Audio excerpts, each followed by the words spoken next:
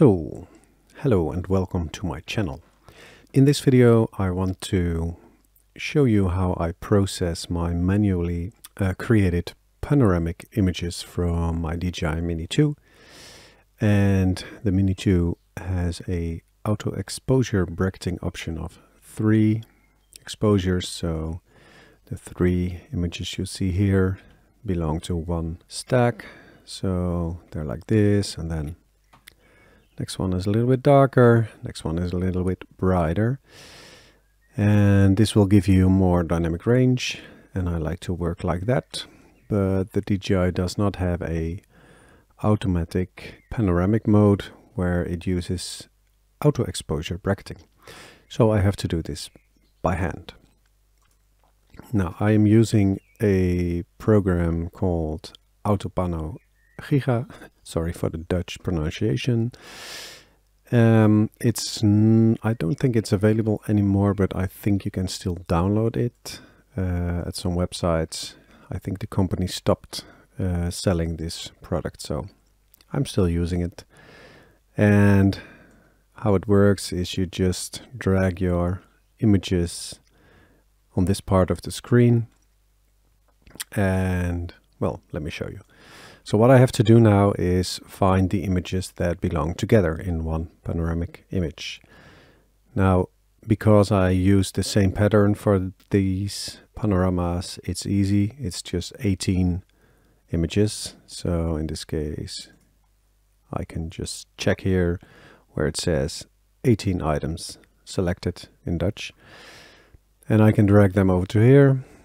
And what you can see is that it created stacks like this little 3. It means there are 3 items that are recognized as the same location, the same orientation, so it stacks them. You can change this behavior, but it's perfect for this workflow. So now I get the next one, which is this one. Then I get the next one, which ends right here. And because I was at 999, DJI decided to split it and start over again. So I have to do some control shuffle here. No problem. 1, 2, 3, 1, 2, 3. Yeah, great. So what I have now, let me remove this part of the screen. So what I have now is 1, 2, 3, 4 panoramic images with each 18 images in stacks of 3. And I can click this detect button and it will generate a panoramic image. And it doesn't look good right now, but that will change soon. So I will do that for all 4. You don't have to do it like this, but it works the fastest. So that's how I like to work. And then I click this edit button, and you can see how it will render the panoramic image. But I want to change the projection settings because I don't like this curved thing here.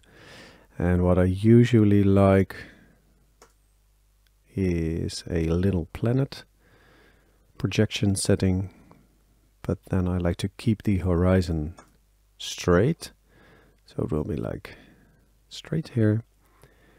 And what I usually do is give it a little squeeze, which gives a lot more resolution. Usually about halfway is good. And then I apply this change, and then I have to crop it because there is like a lot of stuff that you don't want in the final image. You can tweak it a little bit, and then you say okay, apply, and then you go to the render tab, which is right here. Oh, let's drag it onto this screen, which is recorded.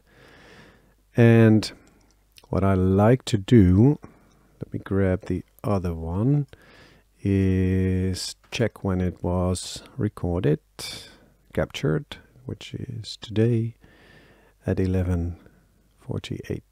Okay.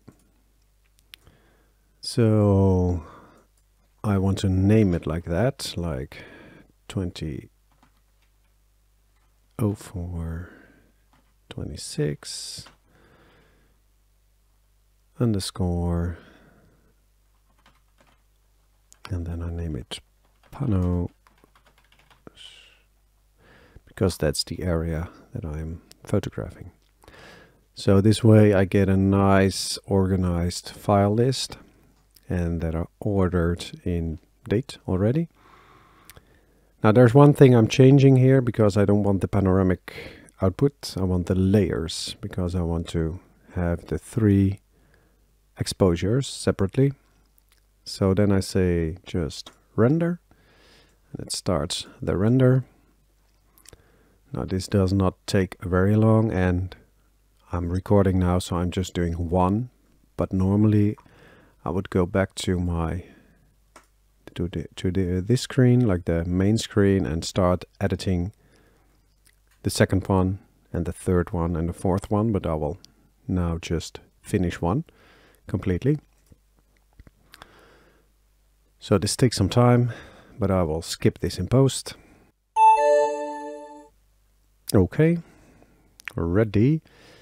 And what we have now is 3 images with various exposures. First one looks like this, and then one that's darker, and then one that's a little bit brighter. Okay, I use my photo editor, which is Affinity Photo, to merge these 3 panoramic images. And here it is. And I make sure I go to New HDR Merge, which is the import tool for multiple exposed images. And then I check this automatically remove ghosts, and I hope that it will do a good job in fixing that minor error that we saw. So now I have selected the 3 images, and I say, okay, do it. And then it will do its magic, I hope. And again, this takes some time, so I might skip it. I have some presets in my merge tool, and I think I like this one, or maybe this one. This one, I think. Let me zoom in a little bit. Yeah, actually it worked quite well in removing the ghosts. So, and some argue you don't need this auto exposure bracketing, but there was quite a bit of dynamic range between the foreground and the sky.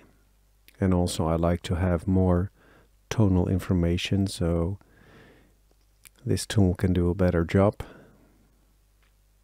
And when I'm happy, I just say, I have to remember which one, because I want to process them with the same preset.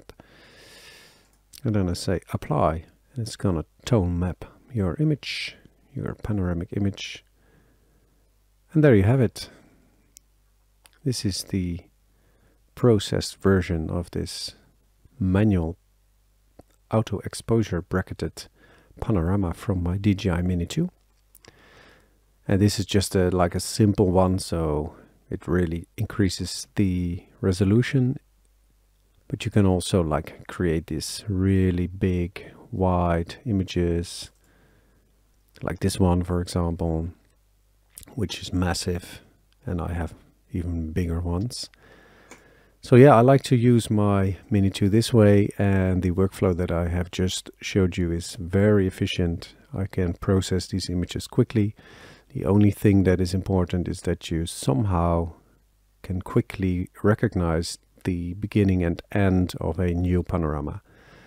So what I like to do, if I remember that, is just make a different picture in between, so you can easily recognize it in the big pile of images. Now in this case it's always 18, and you can see from like the horizon, it's 3 below the horizon and 3 with the horizon, so it's easy to recognize. But if there are a lot of images and they're not always the same amount per panorama, I think it's handy to at least take one shot, and that will be 3 files in between, so you can recognize there's a change. Okay, that's it.